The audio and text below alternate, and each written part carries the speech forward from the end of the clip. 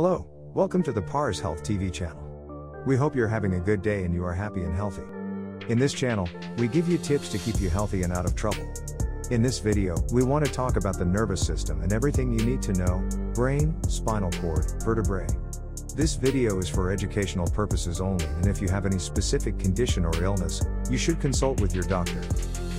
The nervous system is the most complex and highly organized body system.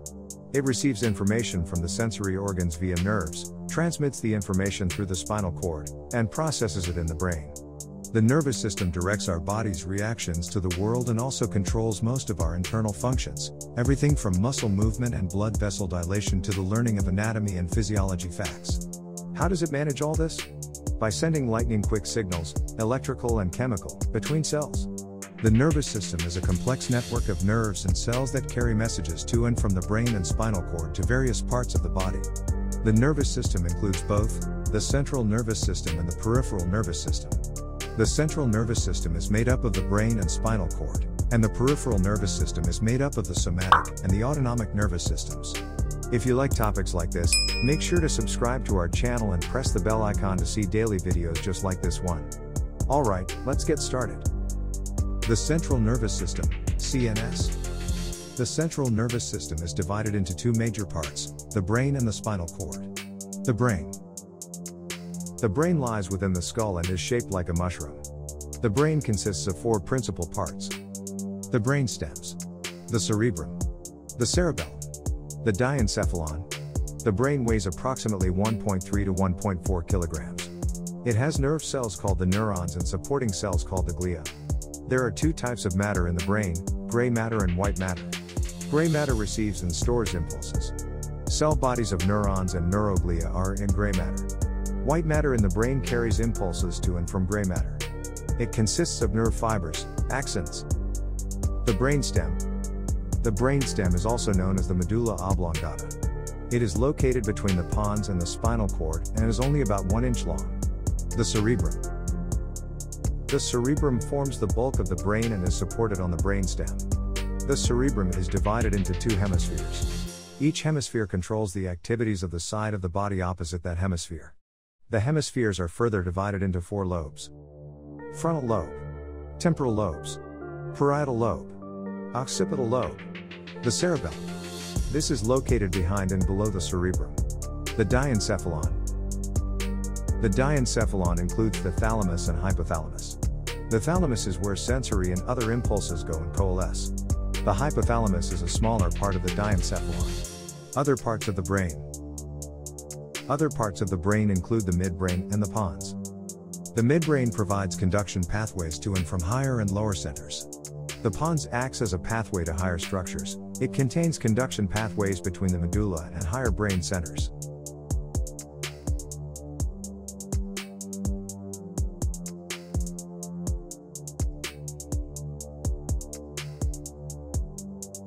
The spinal cord.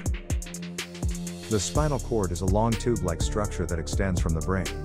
The spinal cord is composed of a series of 31 segments. A pair of spinal nerves come out of each segment. The spinal cord region from which a pair of spinal nerves originates is called the spinal segment. Both motor and sensory nerves are located in the spinal cord. The spinal cord is about 43 centimeters long in adult women, and 45 centimeters long in adult men, and weighs about 35 to 40 grams. It lies within the vertebral column, the collection of bones, backbone. Other parts of the central nervous system. The meninges are three layers of membranes that cover the brain and the spinal cord. The outermost layer is the dura mater. The middle layer is the arachnoid, and the innermost layer is the pia mater. The meninges offer protection to the brain and the spinal cord by acting as a barrier against bacteria and other microorganisms. The cerebrospinal fluid, CSF, circulates the brain and spinal cord. It protects and nourishes the brain and spinal cord. Neurons. The neuron is the basic unit in the nervous system. It is a specialized conductor cell that receives and transmits electrochemical nerve impulses. A typical neuron has a cell body and long arms that conduct impulses from one body part to another. There are three different parts of the neuron. Cell body. Dendrites. Axon. The cell body of a neuron. The cell body is like any other cell with a nucleus or control center. Dendrites. The cell body has several highly branched, thick extensions that appear like cables and are called dendrites. The exception is a sensory neuron that has a single, long dendrite instead of many dendrites. Motor neurons have multiple thick dendrites. The dendrite's function is to carry a nerve impulse into the cell body. Axon. An axon is a long, thin process that carries impulses away from the cell body to another neuron or tissue. There is usually only one axon per neuron. Myelin sheath. The neuron is covered with the myelin sheath or Schwann cells. These are white segmented covering around axons and dendrites of many peripheral neurons. The covering is continuous along the axons or dendrites except at the point of termination in the nodes of Ranvier. The neurolemma is the layer of Schwann cells with a nucleus. Its function is to allow damaged nerves to regenerate. Nerves in the brain and spinal cord do not have a neurolemma and cannot recover when damaged. Types of neuron. Neurons in the body can be classified according to structure and function. According to structure, neurons may be multipolar neurons, bipolar neurons, and unipolar neurons. Multipolar neurons have one axon and several dendrites. These are common in the brain and spinal cord. Bipolar neurons have one axon and one dendrite. These are seen in the eye's retina, the inner ear, and the olfactory, smell, area. Unipolar neurons have one process extending from the cell body. The one process divides with one part acting as an axon and functioning as a dendrite. These are seen in the spinal cord. The nervous system is a complex collection of nerves and specialized cells known as neurons that transmit signals between different parts of the body. It is essentially the body's electrical wiring. The nervous system transmits signals between the brain and the rest of the body, including internal organs. In this way, the nervous system's activity controls the ability to move, breathe, see, think, and more. The nervous system is the major controlling, regulatory, and communicating system in the body. It is the center of all mental activity including thought, learning, and memory. Together with the endocrine system, the nervous system is responsible for regulating and maintaining homeostasis. Through its receptors, the nervous system keeps us in touch with our environment, both external and internal.